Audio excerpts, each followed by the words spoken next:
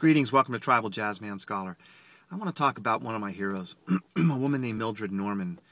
She was actually known during most of her lifetime as Peace Pilgrim. She gave up her name. This is her book. It's not written by her, it's assembled by friends of hers after she passed away. It says her life and work in her own words. This book was given to me by my brother when I was about 25 years old.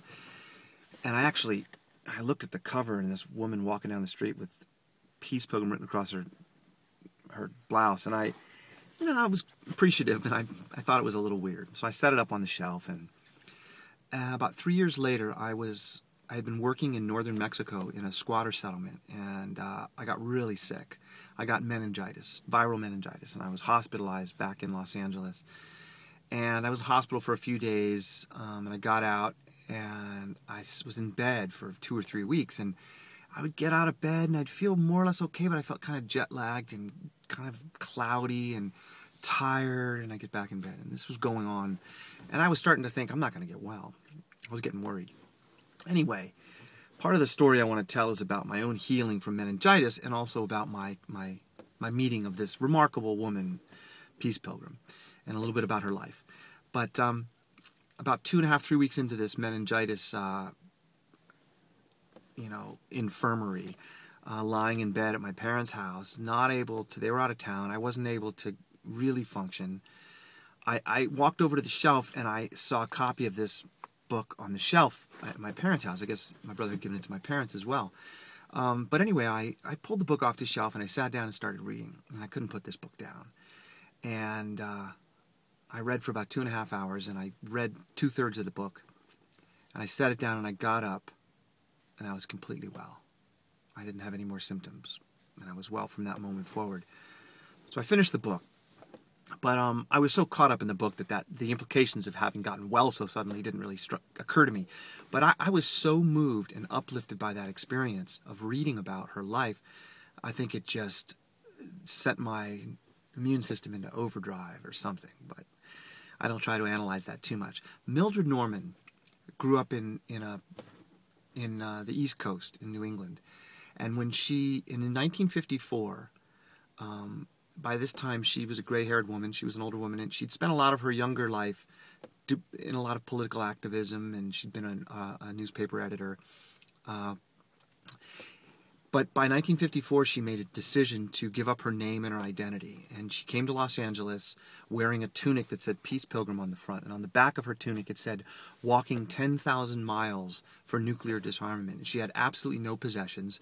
And all she had was a suitcase that had a stack of petitions in it. And her commitment was to get signatures on these petitions and then to deliver them to the Congress in Washington, D.C., after walking across the United States. And what she was asking for in the petition was the establishment of a peace department. At that time, in the early 50s, the Defense Department was called the War Department. And she felt like, well, we should have a peace department. So this was sort of her modus operandi for interacting. She would talk about her petition and she'd have people sign it. But she wouldn't tell anybody who she was or where she came from or what her background was. And she had a very potent message as well, I should say. She basically said, look, the reason our world is struggling is because the individuals in this world are immature. She was really big on this idea of maturity, and that we live in an immature world, and people need to work on themselves. They need to find inner peace, and then we will create peace in our families and in our communities and in our nations and in our world. And it was all, for her, all boiled down to loving other people. And her message was profoundly simplistic. The book contains interview excerpts with her. She ended up being interviewed on many radio stations, in many newspapers. She gave many public talks in churches across the country. She ended up walking across the country. She collected these signatures, and she continued to walk. She had 2 vows in her pilgrimage. The first vow was, I will fast unless offered food. And the second vow was, I will sleep outdoors unless offered shelter. So for 28 years, until 1981, this woman crisscrossed the country 7 or 8 times on foot.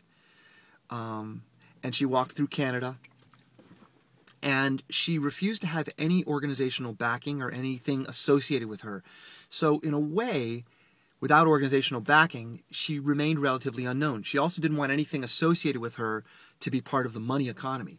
So she So the people that assembled her book after her passing give the book away. The book is free. You can pay for it, and that supports the work they do, but you can get the book for free from the Friends of Peace Pilgrim. And so Mildred Norman / Peace Pilgrim, and by the way, I didn't learn her name until after I began to do some research on her, and when she died in 1981, that was before I came into contact with her book. I read her book in the late 80s.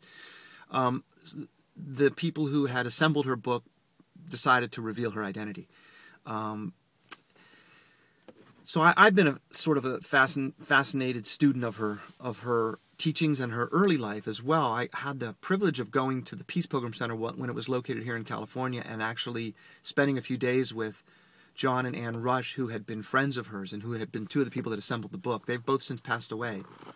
And I spent quite a bit of time going through some old file cabinets, and I found a journal that Peace Pilgrim had written in the early 1940s while she was still Mildred Norman, and she was editing a liberal newspaper, and she was an incredibly politicized, brilliantly articulate, profoundly deep thinker. And she, in this journal, she has just short vignettes that are relating news of the day or her ideas about things or some philosophical quotes. But it's a real insight into the person who became Peace Pilgrim later, whose message, for all accounts in this book, is extremely simplistic in terms of what it says we need to do. And it boils down to love. And it's a beautiful book, and it's a beautiful message, and a remarkable woman, definitely a saint in my book, from my perspective. In a way, reminded me a lot of St. Francis, the life of St. Francis, in which he remained a beggar his entire life. He refused any organizational backing. The Catholic Church insisted that his followers couldn't congregate if they didn't establish an order. And the Franciscan order was established as he was on his deathbed. A library was created while he was dying of tuberculosis, and he was very upset to know that anything associated with him was like a building was associated with him, an order. He didn't want to be part of any kind of economic system or structure that might then at some point be dealing with money, because he really felt like his vow of poverty would be compromised. Well, Peace Pilgrim also had a vow of poverty, and the book is still free from Friends of Peace Pilgrim. You can search it on the internet.